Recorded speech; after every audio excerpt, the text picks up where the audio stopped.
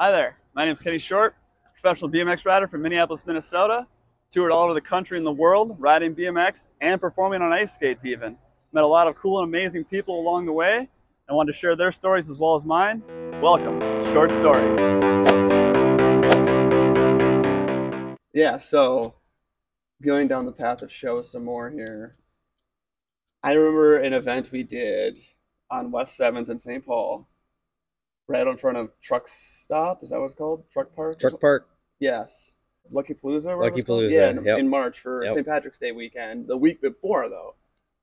And if you're familiar with Minnesota winter or spring, you never know what the weather's going to be like. And it started snowing. And it was like a heavy, wet, soggy snow. Yes. It was like almost showtime. And Dustin's literally with a giant blowtorch trying to dry off the runway. We had done that show for quite a few years, and probably one of the highlight shows of the entire year as well. But then when the snowstorm came in, it was like, what do we do? Let's grab the fat bikes and, see what happens. So you realize as long as you go straight off the jump or flip, you're fine.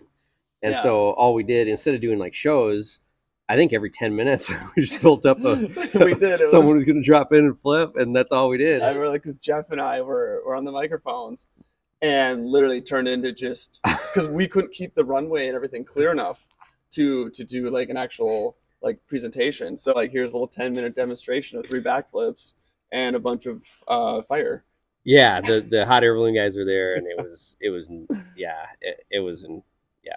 another life highlight. It's good stuff.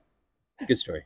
Yeah. All right, thanks for taking the time to check out the video. If you like what you see, be sure to like and subscribe, and stay tuned for more short stories.